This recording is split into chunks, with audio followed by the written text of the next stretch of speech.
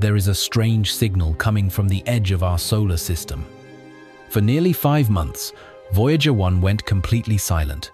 No data, just nothing. The spacecraft that had traveled farther than any human-made object in history, the probe that had crossed into interstellar space itself, had seemingly vanished into the void. Then, something extraordinary happened. Voyager 1 came back online, and what it detected in those silent months would change everything we thought we knew about the boundary between our solar system and the rest of the universe.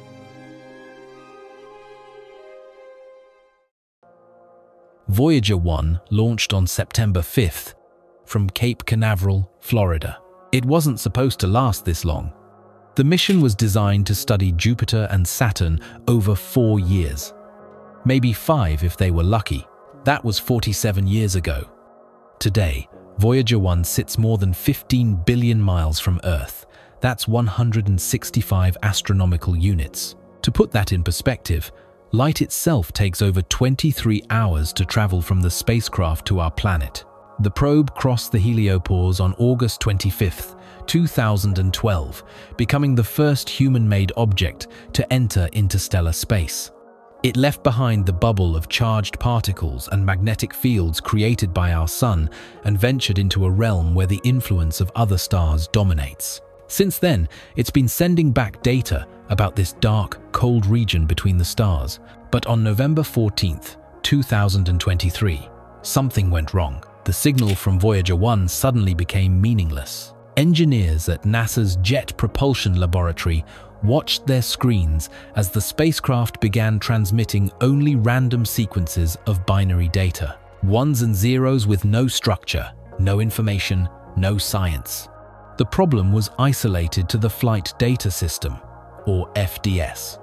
This is the computer responsible for packaging scientific and engineering data before transmission to Earth.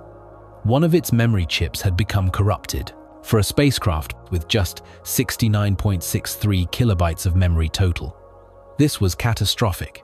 The team faced an impossible choice. They could try to fix the corruption remotely, sending commands across 15 billion miles of space, waiting 45 hours for each attempt to be confirmed. Or they could accept that Voyager 1's mission had finally ended after nearly half a century. They chose to fight. On April 18th, 2024, engineers began the most delicate operation in the spacecraft's history. They would reallocate the corrupted code to other sections of Voyager's memory, sections that hadn't been touched in decades. Every command took 22.5 hours to reach the probe, another 22.5 hours to receive confirmation. 2 days later, on April 20th, Voyager 1 responded. The spacecraft was alive. Now, here's what makes this recovery so significant. During those 5 months of silence, Voyager 1 continued recording data. Its instruments never stopped measuring. The magnetometer tracked magnetic fields. The plasma wave subsystem monitored oscillations in the surrounding medium. The cosmic ray telescope counted high-energy particles from distant supernovae. All of it was stored internally, waiting. When communication was restored, that data began flowing back to Earth, and it contained something unexpected. Voyager 1 had detected a consistent, steady hum in interstellar space, a signal at approximately 3 kHz that remained remarkably stable for nearly 3 years. This wasn't the first time Voyager had picked up sounds from beyond the heliopause. Back in 2012 and 2013, the plasma wave instrument detected oscillations caused by coronal mass ejections from the Sun, shock waves that rippled through interstellar space like stones thrown into a pond. But this was different.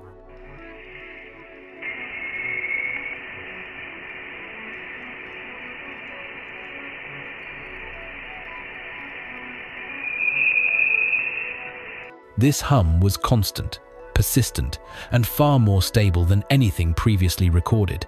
So what was it? The leading hypothesis involves plasma waves. Interstellar space isn't truly empty. It's filled with ionized gas, electrons and protons drifting between the stars at densities so low they would qualify as a vacuum by any terrestrial standard.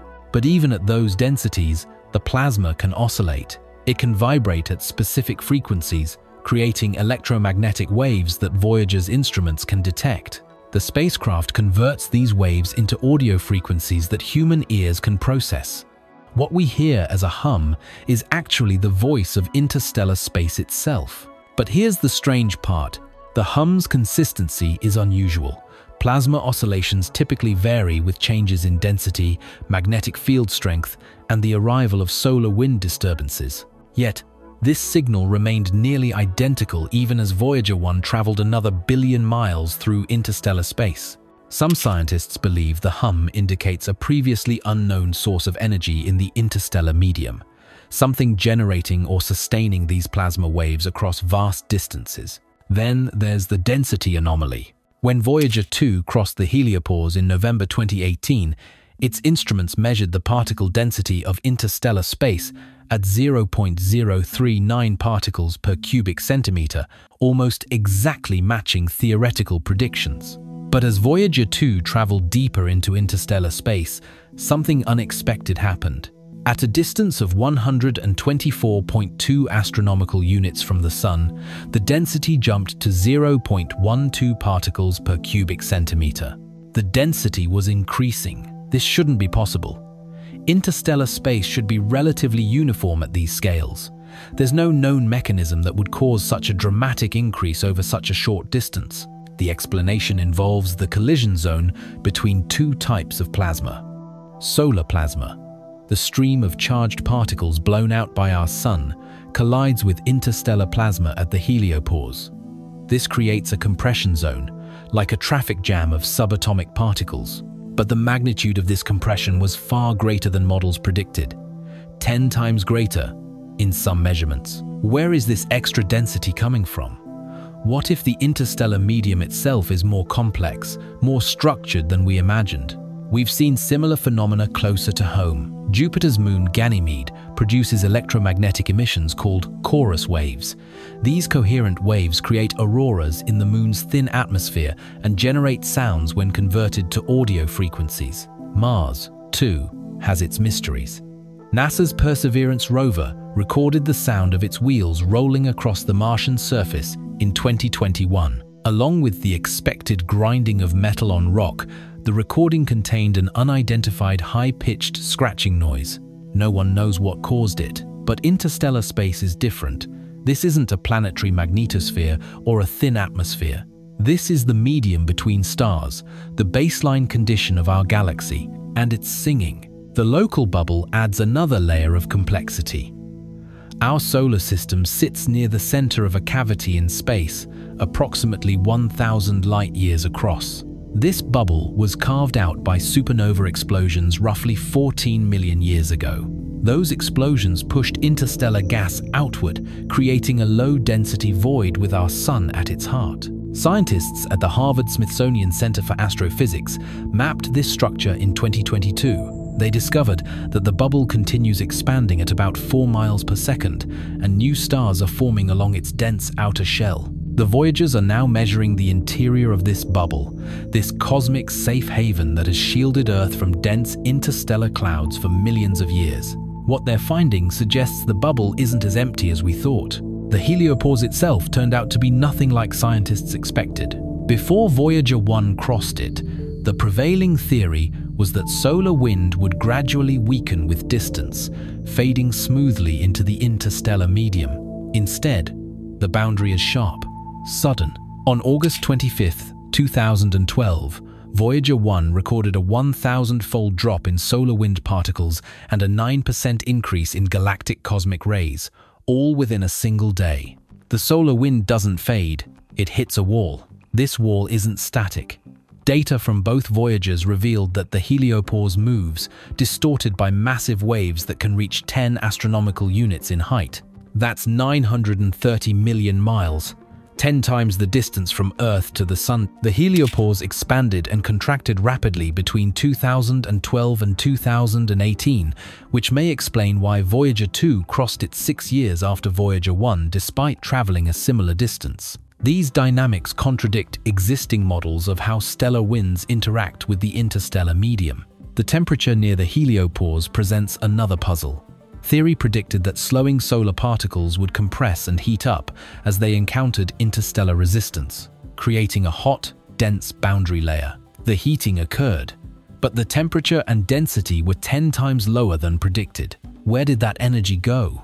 The interstellar magnetic field offers a clue.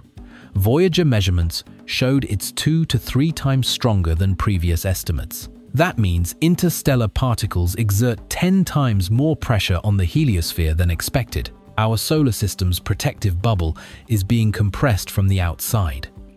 Voyager 1 is currently heading toward the constellation Ophiuchus. It will pass within 1.7 light-years of a dim star called AC plus 79 3888, the constellation Ursa Minor.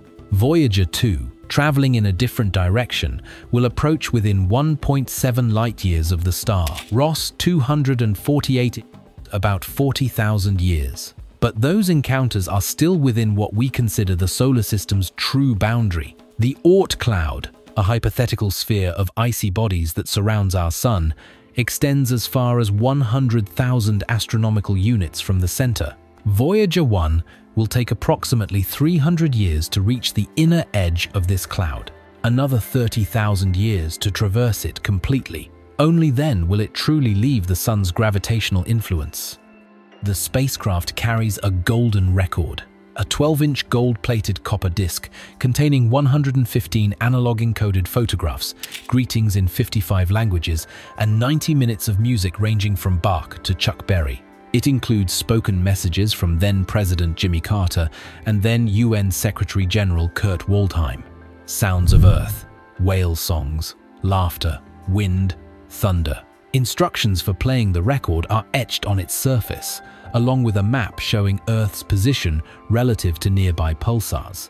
If an extraterrestrial civilization ever finds Voyager 1, they'll hear the voice of a small blue world that existed billions of years in their past. By then, we may have built new probes, faster spacecraft with more advanced instruments. A proposed interstellar probe mission in 2030 could travel 10 times farther than Voyager in the same time span. But Voyager 1 will always be first. The spacecraft's power supply is failing.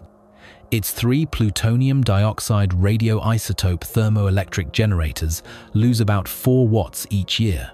NASA shut down the cosmic ray subsystem in February 2025 to conserve energy. The low-energy charged particle instrument will be turned off soon after. Engineers estimate that with careful power management, Voyager 1 could continue operating until the early 2030s. But every year brings new challenges, new malfunctions that must be solved from 15 billion miles away. Eventually, there will come a command that receives no response. The signal will fade, the spacecraft will go dark, and Voyager 1 will drift silently through the interstellar void, a messenger from a world that may no longer exist by the time it's discovered. For now, it continues sending back data. 3 instruments still function: the magnetometer, the plasma wave subsystem, the low-energy charged particle detector. Each measurement adds to our understanding of this strange realm between stars. The hum persists, steady, constant, unexplained. What we know so far is that interstellar space is more complex, more dynamic than anyone imagined. The boundary of our solar system moves and shifts like a living thing. The medium beyond is denser in some places, singing with plasma waves we're only beginning to understand. Every answer Voyager sends back raises new questions, and perhaps that's exactly as it should be. Because 15 billion miles from home, in a region of space no human eyes will ever see, a tiny spacecraft built in the 1,970 seconds with less computing power than a digital watch is still making discoveries, still teaching us that the universe is stranger, more wonderful than we dared to imagine. For now, all we can do is listen.